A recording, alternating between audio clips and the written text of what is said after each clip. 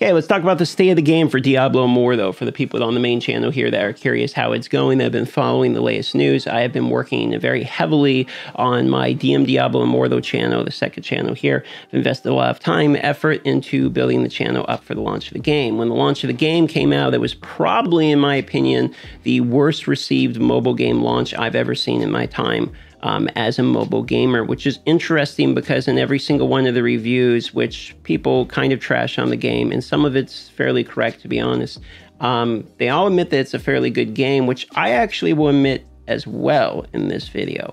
The game is a solid backbone. I think the best comparison I can use for this game, and I've used it multiple times, is it's like the Halo TV show if they took off the helmet, but the rest of the show was good. Like, essentially, the audience is mad because they did the one thing they didn't want, added monetization in Diablo game. It's all about grinding and then limit grinding at the same time in order to make monetization push forward. But the rest of the game is actually a pretty good game, which is, I think, what's got people doubly even upset. So what I want to do today is not so much get into the monetization again, because I feel like I've not only covered that topic on a few videos now, but that topic is basically being beat to death like a dead horse at this point by many YouTubers even larger than me. Instead, what I want to do is talk about the state of the game for the players and how the players will feel about the game in terms of gameplay mechanics, bugs, and yeah, even power level as well. So we'll talk about pay to win only in that aspect. So let's get going. First and foremost, mobile experience is borderline flawless. I would say the mobile experience is really good. It's really clean. It's really polished. I see little to no bugs while I'm playing on mobile. The PC client, on the other hand, when you're playing on the PC client like this one here, it is fairly buggy. I do see crashes that happen. There's problems purchasing stuff if you do actually want to purchase stuff through the store, and there's issues actually getting your buttons to work, as well as with some channeling skills and with controllers, etc. So there is some issues actually related to the PC client itself. Now the PC client's in beta, so they do sort of have a built-in mulligan and gimme with that sort of excuse there, which I actually believe in this circumstance, because considering the PC client's in beta, the mobile was not in beta, and the mobile being flawless, it is what it is. If I choose to play on the beta, then so be it. I'll get some of these bugs at the moment. I know they're acutely aware, because I've been told they're acutely aware of the bugs, and they're actively fixing them. I do believe Blizzard wants this game to have legs. I don't see this as a quick cash grab. I'm not going to deny it's a cash grab. I think basically if you make a mobile game in 2022, you are definitely basically building a cash grab. I still think the game's a 9 out of 10 in terms of actual gameplay and what you actually do when you're in the game. I very firmly feel this way. I mean, I've played this game probably over 100 hours at this point, and the gameplay loop is enjoyable. I've played a lot of mobile games as far as what you can expect on a mobile platform. This is just about as good as many of the other games that I have played, if not significantly better. And I mean, the other games I've played there are on the same level. I'm thinking like Genshin Impact, for instance. There's even other games that don't have pay to win in it, like Apex Legends, etc., that are pretty good mobile games as well. And I would argue Diablo, in terms of actual gameplay and how the game itself is up there on those type of levels in terms of actual enjoyment. Now, let's talk about where the balance is on the game and how that affects the players. Currently, combat rating is very difficult to acquire, both as free-to-play and as pay-to-play, without having your Paragon level beyond 20. I believe the combat rating cap's about 1170, and you need around 1200 plus if you want to be able to do some of the next tier content after you hit 60. So you do hit what would be considered a paywall pretty quickly.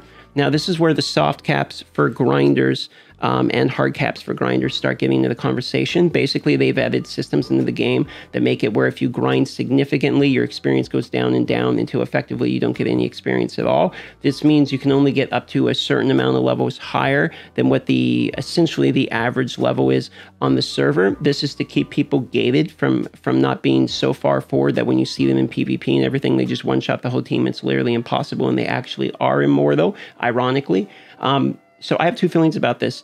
I absolutely love the boost aspect where the people that are behind can play less hours to catch up. I think casuals or people that started later in games should have ways to stay relevant in these types of games. You're never going to catch me arguing against that. I do think it's highly discouraging for the literal best players in the world to play the game and attempt to play the game at a grinding level when the game physically shuts you down and tells you you're going too fast, please slow down. What that basically tells me is that a game like this one is wanting you to experience what the game wants you to experience and not making you make an experience out of the game that you want it to be. I find this very counter to MMO logic. Typically in MMOs, it's about making the experience what you want it to be instead of the reverse. So I think we're seeing some we're seeing some complaints basically because of that type of feature. People are wanting to play it at their own pace. I can understand this. This is mostly the blacksmith and gear requirements for higher Paragon levels, meaning it can be probably a month to the average person is going to be able to equip the next set of gear, which just seems like a really long time for people trying to actually progress the game, or it's going to be multiple weeks for people actively grinding the game like 10 hours a day, which again seems pretty long to just get to the next hell tier, especially when we consider there's like 5 hell tiers. Okay, so that's also getting to some people as well. So you're seeing some complaints from like more of the freemium high-end grinders, and you're seeing some complaints from the people that aren't playing the game because they don't want monetization within the game. And then you're also going to be seeing some complaints from people like me who are more of the mid-tier spenders. I spend a few $100s a month on games. I've spent $500 on this because launch I typically spend more, and I stopped spending the $500. My feedback to the devs was this: after the first $200, the money you spend does not feel good. If I'm spending money to literally have fun as somebody who likes dopamine, the dopamine is not there. There's not a reason for me to actually purchase anything, as when I purchase it, not only does it not feel good, so I don't get the rush and excitement or whatever it is that you want to hook people like me into the game, but on top of it, the items themselves are so RNG based that even to get an upgrade, I could be put in the unfortunate circumstance where I could get something that I actually wanted, but I literally can't do anything with it. At my last $200 spent in this game factually got me no upgrades. There was nothing I could do with my last $200 spent. Granted, I gambled that $200, and it is a gamble, so you could say, well, never lucky. And sure, I would agree with the argument, but I would also argue you should get something to the point that the $200 should at least feel like I gained something. I don't even think I went up 1 combat rating in $200. Okay, so what does that mean for the actual state of the game when it comes down to it? It's this simple. I'm coming to the same inescapable conclusion as all of these other reviews, even the ones that are hardcore trashing on the game. There's issues with the game. We all will openly admit they need to be addressed. Paragon level caps, the pay to win needs to be dialed down a little bit and retuned. There's a few things that need to be addressed, okay? But the actual game itself is really good, which is why it's sad. Because the gameplay itself is fun. There's a variety of events. The MMO aspect is great. I love the clan system. Like, there's a lot you can do in this game, and there's a lot to do with the game to push it into the future. Like, they have good core infrastructure and backbones with the game. Just need to address some of the concerns the public have, and then we really got something. With that being said, love you all. Thanks for watching this video.